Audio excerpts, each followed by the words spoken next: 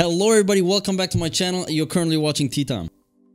November was a crazy month for all the Yeezys. We had the Zebra restock and now we had the Sesame colorway, which got so many times postponed and now it finally dropped. That being said, me being a 350 V2 lover, this streak is gonna continue. In December we're gonna see an absolutely new colorway again. It did not get as much hype as many other colorways, but I'm talking about the static Yeezy. Now for many people this Yeezy is gonna fall a little bit under the radar, but I want everybody kind of to keep in mind that this is maybe the last V2 that we're gonna see, because as many of you probably know, in 2019 the Yeezy V3 is gonna release. Keeping that in mind, this Yeezy looks extremely crazy, but since it's gonna be the last one of the V2 lineup, it's definitely worth taking a look at, and I think everybody should try to cop. Without further ado, let us start looking at the static Yeezy and let's examine them a little bit. So let's jump to my phone. So as we can see, currently here I'm on a site called sneakerbardetroit.com. Now this site posted a lot of static Yeezy pictures. So let's take a look at all of them, how they look under the dark,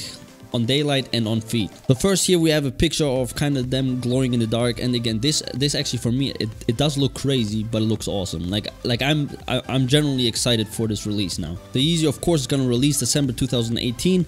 It's gonna have a retail price of $220 just like any other 350. Like let's scroll down a little bit. Like we can definitely see like it's a clean colorway and they look dope. But when the light stops shining on them, this is kind of where the hype stops for me, because right now when we look at the following pictures, it looks pretty much like a cream white Yeezy.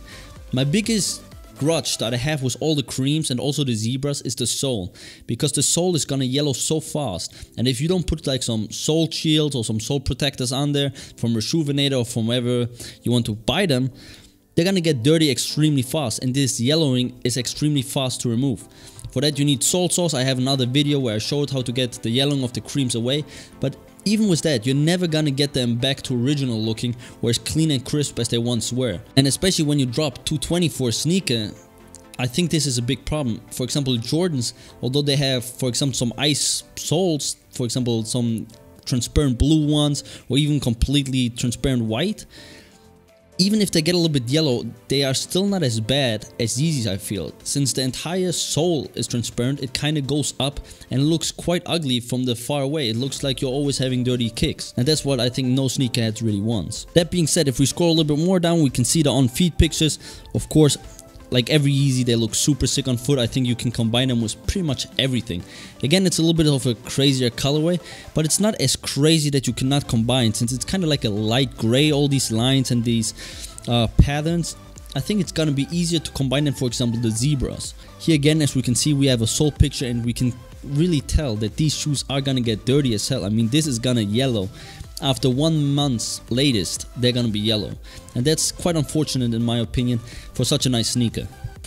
Again, when they shine the light on it, it looks sexy. This is a sexy sneaker. But from the top, I have to be honest, they look a little bit weird. They look a little bit like some fake turtle dove Yeezys, like the V1s, but that might just be my opinion. Anyways, let's round it off with this last picture, which is gonna be the picture we're gonna see on the official Adidas site once they release and when you're gonna be able to cop. And so before I end this video, I would like to take a minute to really say thank you to all my subscribers, especially yesterday when the drop was happening. You gave me so much support. You always asked me if I was copying. You said, hey, good luck, good luck. I really appreciate it, and that's actually exactly the reason why I started YouTube, because I wanted this community. I feel on Twitter and in so many forums, this kind of interaction gets kind of lost. So for me, this is really what I wanted, and I really appreciate you guys. And I really want to give a special shout out to 6 subscribers. The first one being Harry Double. Man, you've been there from the start. Thank you so much. Again, Ryan Junior Shaw, I believe, yeah. Richard Rodriguez, Chris Diggy, Mr. Panda, Sadlad1. Guys, really thank you so much. You sent me links back and forward. Sadly, again, I'm currently living in Europe, and in Europe I cannot buy, for example, from Yeezy Supply or from Foot Patrol.